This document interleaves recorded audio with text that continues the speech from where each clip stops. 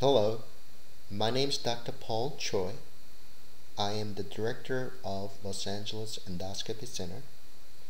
I am also a fellow member of American Gastroenterological Association.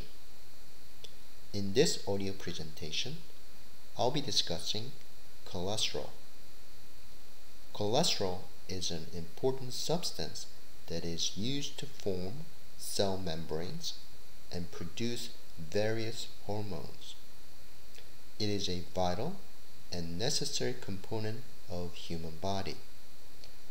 Among foods that we eat, fatty and greasy food in particular have a high concentration of cholesterol. Once ingested, cholesterol is processed in the liver and distributed throughout the body.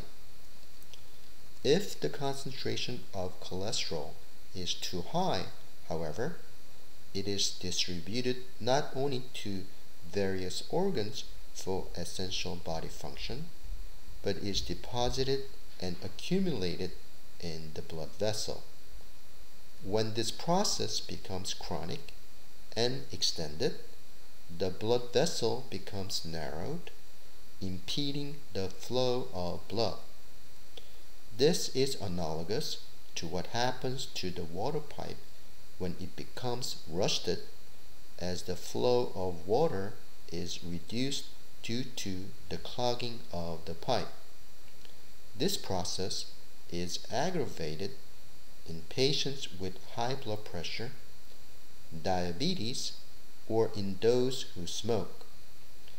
When this process occurs in the heart, angina or heart attack may develop. If the narrowing occurs in the blood vessel supplying the brain, a stroke may result.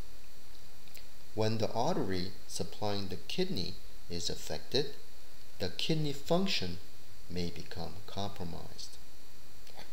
There are 4 types of cholesterol that are routinely monitored. The normal total cholesterol level is 200 mg per deciliter or less.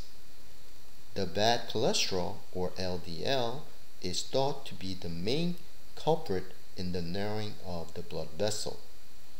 The accepted level of LDL is less than 140.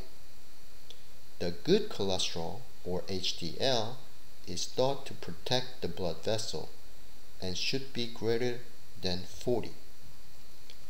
There are many reasons for the elevation of cholesterol, including obesity, lack of exercise, and inherited conditions. However, the most frequent cause is probably due to the foods that we eat. Among foods that we consume, those that are high in cholesterol include beef, bacon, and liver. Eggs, butter, regular milk, cheese, and ice cream also have high cholesterol content. Fast food such as pizza, hamburger, and French fries are known to have a high concentration of cholesterol. In addition, shrimp and clams have a very high level of cholesterol. On the other hand, fish and chicken are low in cholesterol content. Fruit, vegetable, and vegetable oil are low in cholesterol content as well.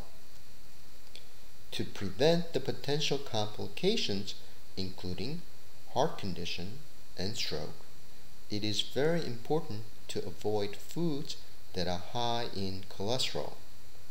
In addition, it is advisable to maintain proper body weight, exercise regularly, and avoid smoking. If the total cholesterol remains elevated, despite these measures, then medical treatment with a class of medications called statin are often indicated. Thank you for listening.